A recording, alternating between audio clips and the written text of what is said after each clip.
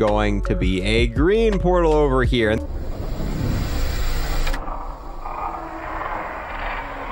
All right, and welcome back, guys. And the 115 update is currently live in Vanguard Zombies. We're going to be testing everything out, and the most important thing that you guys have asked for first is testing out the new round-based mode in Vanguard Zombies, and it works kind of really weird. It's not its own mode, and there's a lot of stuff to go with it. So we're going to fully test out all that stuff. As you can see here, we're currently in the menu of Vanguard Zombies, and you've got Durafong, you've got Private, you've got Solo, and all these take you right in. There is still only one mode available for this game, so we're going to go ahead, play Solo, and I'm going to show you exactly how it works, all that stuff. And then later today, I kind of want to go through, review all the Pack-a-Punch camos, and we're also going to test out the tier 4 abilities, the riot shield, pretty much everything that was added, because some of it's actually a little exciting. But in this video, we're going to be focusing on the new, I guess, technically it is round-based, but at the same time, it's not its own thing. But it's confusing. We'll explain everything right here. And just like that, we're now loaded into game. And even though that we're loaded into the match, we still can't go to the round-based right away. It is something you have to unlock, and it takes a little bit of time.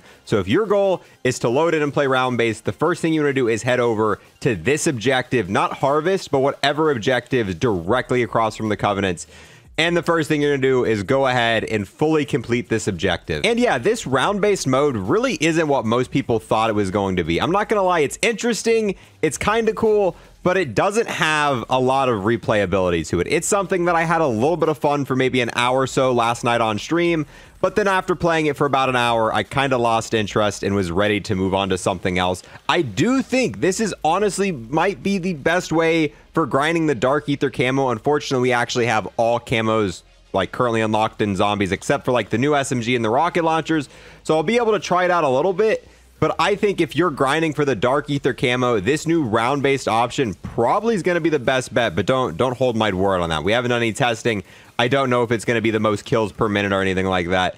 With that being said, let me go ahead, finish this objective. While I'm doing that, if you're new here and want to sub, I would greatly appreciate that. And on top of that, I gotta give a massive thanks to everyone who's gonna like, comment, and watch this video in its entirety, as it does greatly help me out. And okay, just like that, the very first objective is done. Now what we're gonna do is head out here towards Quick Revive, and we're obviously gonna grab Quick Revive because, you know, free perk.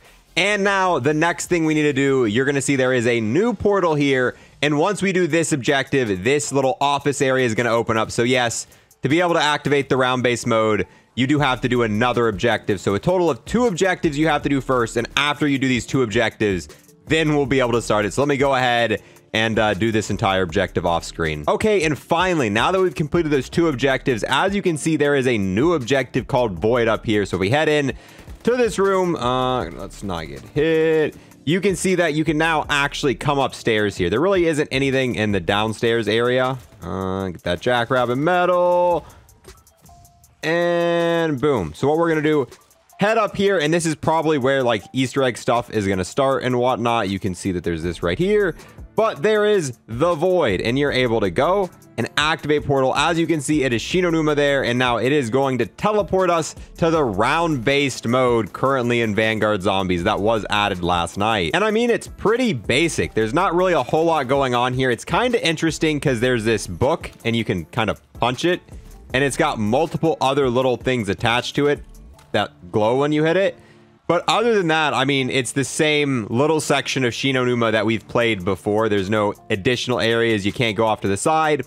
The only difference between this right here and, you know, the normal Shinonuma is that they introduced the Pack-a-Punch machine right here, which I find is kind of interesting. You'd think that they would bring like all of the different necessities out here, especially since people are probably going to want to stay out here and grind like nonstop in, you know, the round-based area. I mean, I'm glad they brought the Pack-a-Punch machine over. It's just, why just bring the Pack-a-Punch machine? To me, it's like, if you had the forethought to bring this, they probably could have brought, you know, the crafting table, put that right there. They could have brought, like, the little book enchanter for the field upgrades, put that right there. I would hopefully like to see them do that in a future update. If this is kind of the only round-based content we're going to be getting in Vanguard, I'd really like for them to add all of the main stuff over here in this as well. That way you don't currently have to go back. But talking about going back, let's say you want to go back now. You've started this, you want to go back to the normal Vanguard Zombies mode. What you have to do now is you've got to go through 3 rounds. So we're going to have to spend 3 rounds in here. It's currently round 4. So I don't know if it starts in the round that you came here. We'll have to go to probably a round 6. So what we're going to do, sit here and farm. We're currently using a weapon that I do not have the Dark Aether camo unlocked for because it was bugged up until recently. So I'm just going to sit here, grind out the Pack-a-Punch camos because that's the main thing I still need left for this while we wait for the portal to open back up, and then I'll show you what happens. Oh, yep, the world grows harder. And as you can see, all we did was kill zombies, and it took us from round 4 to round 5. So I'm going to keep going until we get the portal to spawn in. Oh, and there we go. Start of round 6. And essentially, now that we survived 3 rounds, if we don't freaking die, because, you know, we don't have armor or anything, we now have the option to escape. It's always going to be right here. And boom, we get bonus points for escaping. One thing you'll notice is, so we just went through 3 rounds. That's what just happened here in the void. And usually in normal Vanguard zombies, every objective you complete, every round you go through, you get 1 sacrificial heart. So normally, if we had just did 3 objectives, oh, there's also this cutscene that plays. Once again, I'm free. You will all feed the beast. So this is obviously looting into like storyline stuff and Easter egg stuff that's going to be coming maybe next season, maybe season 3. We don't really know when we're getting that. But yeah, so once you're back here, we only got one of the Covenant hearts. So now, after doing those 3 rounds, we can either upgrade our field upgrade, or we could potentially, you know, do one of the alternate of Covenant. So that is one of the biggest gripes I have with it. If you're trying to go to high rounds, it kind of puts you at a disadvantage to do the round-based, because you're not going to be getting the same amount of Covenant hearts. And especially now that you can upgrade your field upgrades, the fact that it's round 6 and I have I've got no Covenants and a tier 3 Ring of Fire, like it would have been really nice to get maybe 2 sacrificial hearts compared to the 1.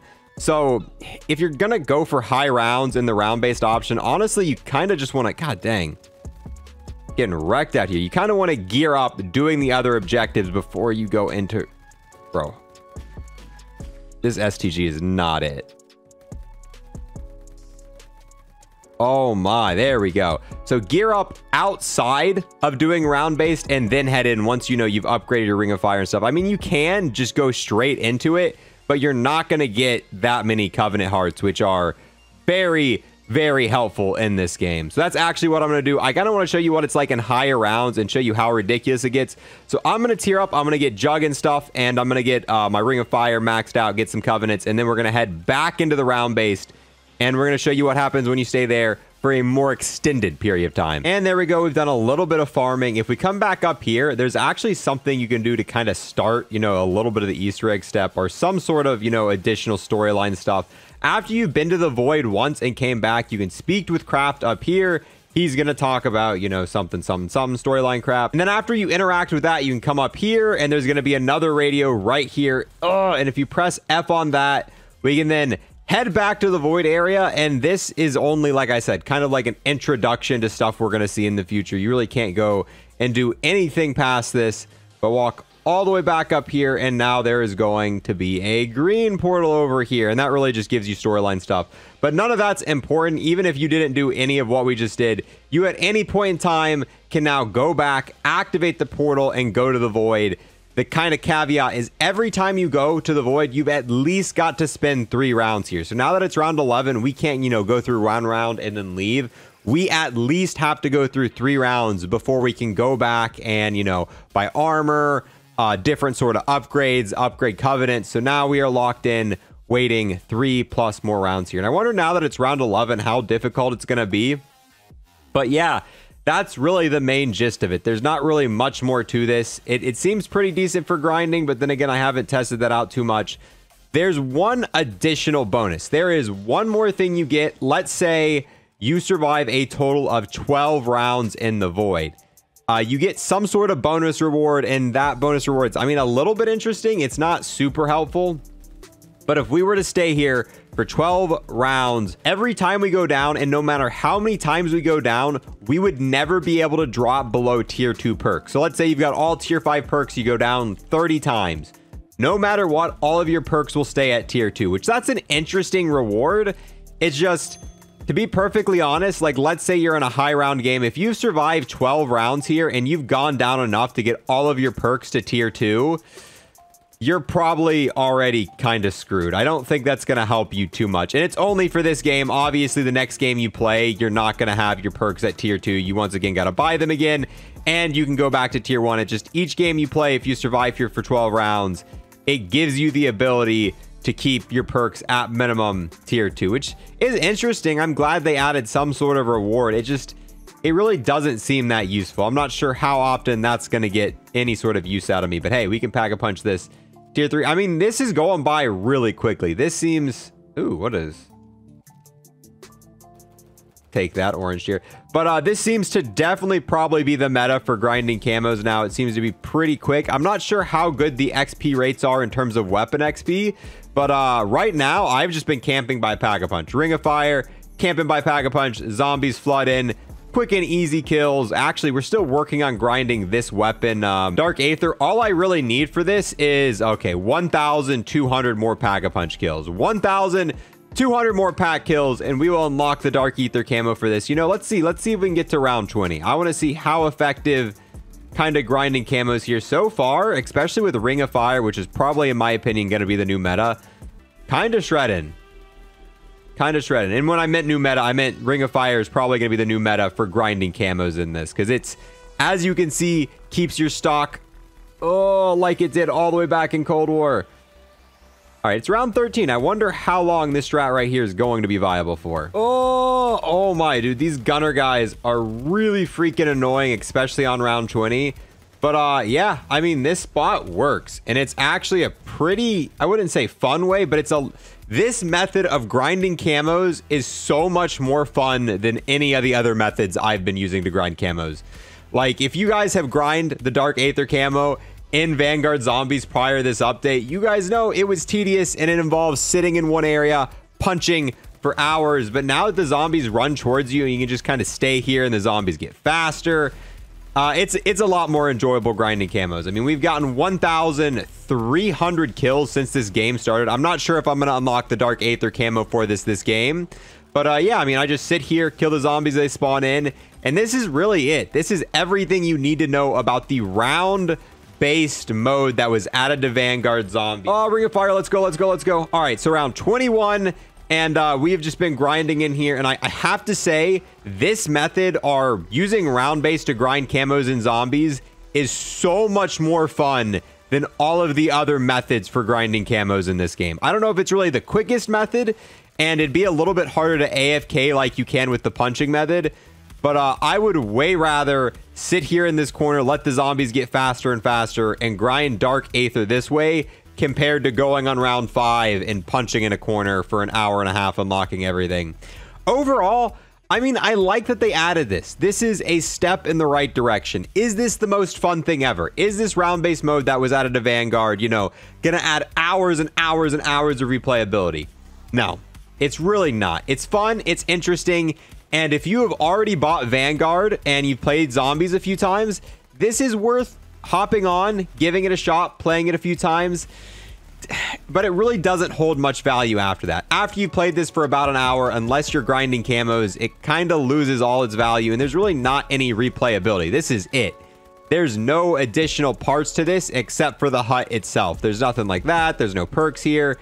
Legitimately camp in a corner, use Ring of Fire, and that's the extent of what it is. And it's fun for a little bit, but that's all I can really say about that. This is not something I'm going to be playing every day. This is not something I'm going to be continuously grinding. Legitimately, after this video, I'm probably not going to hop back onto this until there's some sort of other updates. Obviously, I'm probably going to grind out camos because this is fun for grinding camos, but I've already grinded camos for all of the weapons except for the STG, the rocket launchers, and the new SMG that was added. I forget what like the wall gun or the whale gun, something like that. I don't remember the name of it. So yeah, we'll grind the new SMG using this method. But yeah, like I said, step in the right direction, but it's not a fix for this game. This game has a lot of other issues that have got to be worked on.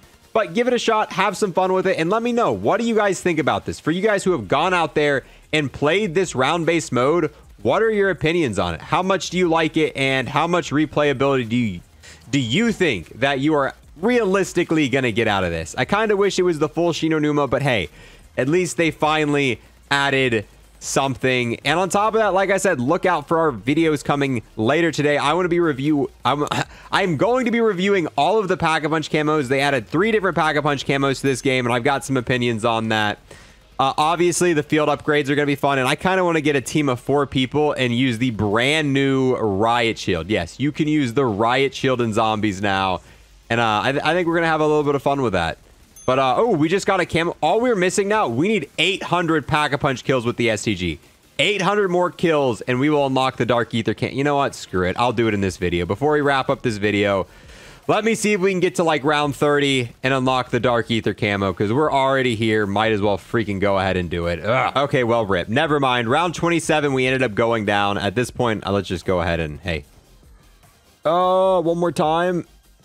You know, we probably could have exfilled. That probably would have been a better option, but I don't know, because we still got to exfill an insane amount of times. But yeah, there we go. Didn't actually end up getting the Dark Aether camo for the STG. I think we're probably, what, 400 kills away while Pack-a-Punch. We'll get that some other time. But yeah, that is the round-based option in Vanguard Zombies. Definitely let me know how you feel about that. And with that, guys, I'm going to go ahead and wrap this one up so we can start working on the other videos of the other content that was added today.